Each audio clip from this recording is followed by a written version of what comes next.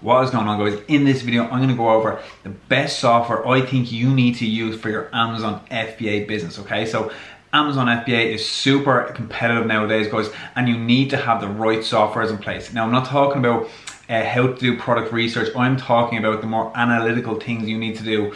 And just there is softwares out there that is really going to help you, and the one I'm talking today about is Sellerboard. Okay, it is the cheapest out there. It is approved by Amazon. Okay, so that means Amazon actually recommends this software, and that is huge, guys. So they are not some they've been around a long time, and they really are worth checking out. Okay, so I'm just going to take you through exactly what they do and why you should be using this in your business, okay, and how it has actually helped me to manage different parts of my business. Okay, so I'm just going to show you first of all. Okay, so this is Sellerboard. As you can see, it's sellerboard.com. It is from $15 per month. So the $15, guys, I know I used to use spreadsheets to track my profits, downloading reports every single day. You know, I used to have a VA doing it. Now I came across Sellerboard, and it is the cheapest out of all the softwares. Like $15 a month, that's only around $170 a year, guys. It is absolutely nothing. Okay, so we can just come over here to the pricing. I'm just going to go through with you. As you can see, the standard is $15 per month. That's up to 3,000 orders. So unless you're making over 3,000 orders per month, then you'd want to go up to professional. And by the time you're making over 3,000 orders, this will cost absolutely nothing anyway. So it's basically nearly for free, guys. Okay, so I'm just going to take you inside Sellerboard now and show you the different features and how it can benefit your Amazon business. Okay, so right now you can see, you click into the dashboard. I'm just going to go through everything step by step and how it can help you. Okay, so this account we have here, we use this for testing different products, right? So you can see here it has all different tabs. This is basically to track your profits, track your advertising costs, how many sales you did, how many units you put out, and just all the different numbers. Okay, so you can see here in the first tile, it's going to show today, it's going to show the amount of sales yesterday and this month, and it will actually give you a forecast of what it thinks your profit is going to be. Okay, so you can actually click into more here. We'll go into this month here, and it shows exactly how many sales we got. We can break down the sales. It's going to show you the PPC and the organic sales. Okay, so this is huge, guys. You can see how many units it sold for organically and PPC. It's going to show you the promo codes, how much was deducted out of that, Amazon fees, refund cost. So this is really powerful, guys, because constantly, you know, you need to know when people are sending their product back. You need to know exactly you know, what percentage of your sales is actually correct. As in, like, you can see here it comes down to refunds was 6%. Okay, so if we sent out 100 products, six of those products got sent back.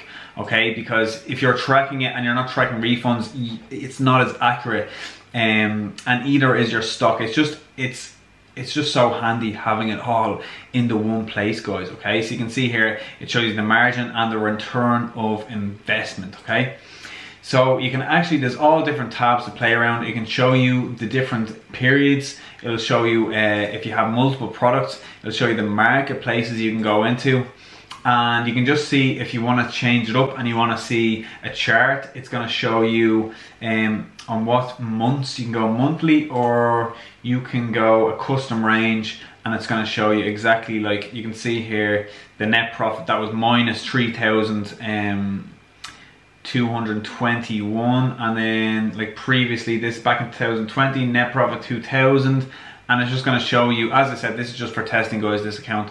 You know, we like to test products, but you can see here all the different things it'll say down here. Okay, so you can see the units sold was 149, sales 3,000, and the return of investment was 16%. It's also going to show your BSR, and that is an up-to-date your best sellers rank, right? You can come down here into more, and it's going to show you all the different numbers you need to be tracking, guys. Okay, so it's just super simple.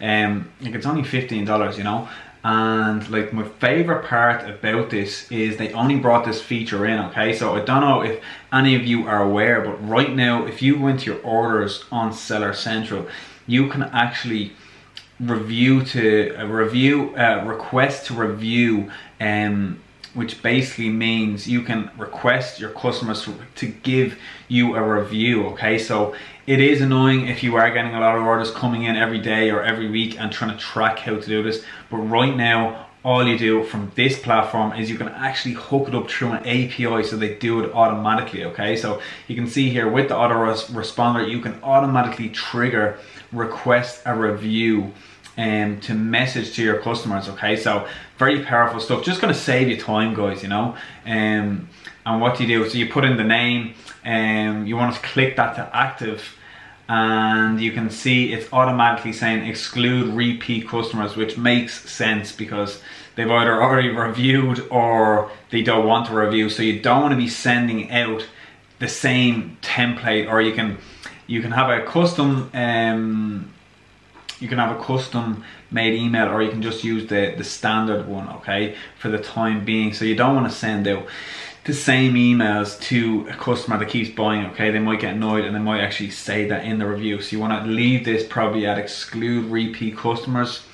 You can come down here and you can check, do you want it to apply to all products or different selected, or maybe a campaign to all products except selected. So you want to separate some products. You do not want to be doing that, okay? So you can see here it says the message templates. You can leave it at Amazon standard review template, or you can do a custom email yourself, okay? So what I'd recommend, just start off with Amazon standard review.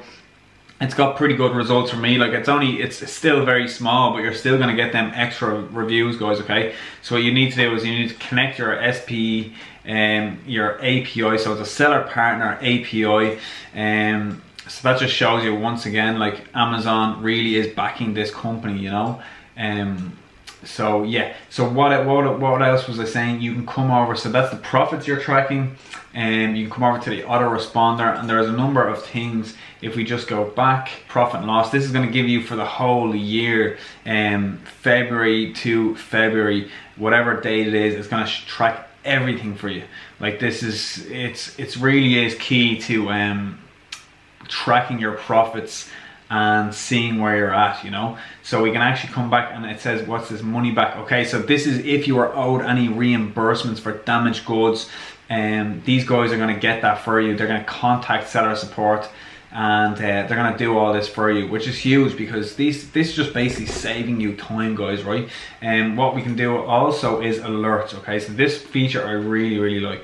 So let me just show you exactly what you can get alerts for, and you can actually hook this up to your email, and then as you know, you can just get notified straight away. So if you're out and about and next minute you're losing the buy box for whatever reason, you know, if something's changed, like the amount of different things, right? Dimensions change, listings change, listing title change, that can mean potential hijackers, main image change, right? This is going to let you know if there's any hijackers coming on your listing, which you would need, which is an emergency situation, you know.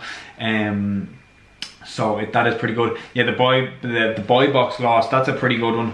And negative merchant feedback, like all these things you need to act fairly fast, and unless you have a VA checking this, or yourself every day, you know what to check all this. It's you know, you shouldn't really, because like you have to invest in your business, guys, and this is just one other way of doing it, okay? So you can click and it's going to show you all the products you can get alerts on. And what else you can do, you can actually hook up your eBay and your Shopify accounts if you are running them also, right? So that is pretty much it. If I'm trying to, let me see, like that is the main thing. So the main thing I use it for is the profits, tracking my profits, tracking the numbers, and basically getting that automatic review to request button. Like that just saves you so much time. And because if you were in Seller Central, you know, sometimes you click in and if you've already requested to review, it won't let you do it again, and it's just very time consuming, guys, you know.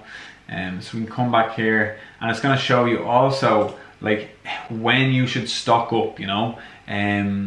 it'll show you reserved, it'll show you sent to FBA. It's gonna show you in real time exactly, like, well, close enough, like as in what's reserved, what's not, what's getting sent to FBA, when you should, like how many units you should probably restock with, okay? So that's very good for anyone that has any amount of SKUs, really. You need to know the recommended quantity for reordering, right? And that is pretty much it, guys, but I will let you guys check this out. I came across these guys a few months ago, so I thought I'd just do a video. And yeah, let me know if you have any comments down in the comment section. I'll do my best to answer that, and I will leave a link in the description for these guys. And I'm actually going to contact them and see if I can actually get a discount for you guys. Yeah, and that is pretty much it. So yeah, let me know if you have any questions. Just let me down in the comment section. And thanks for watching this video, guys, and I'll see you in the next one.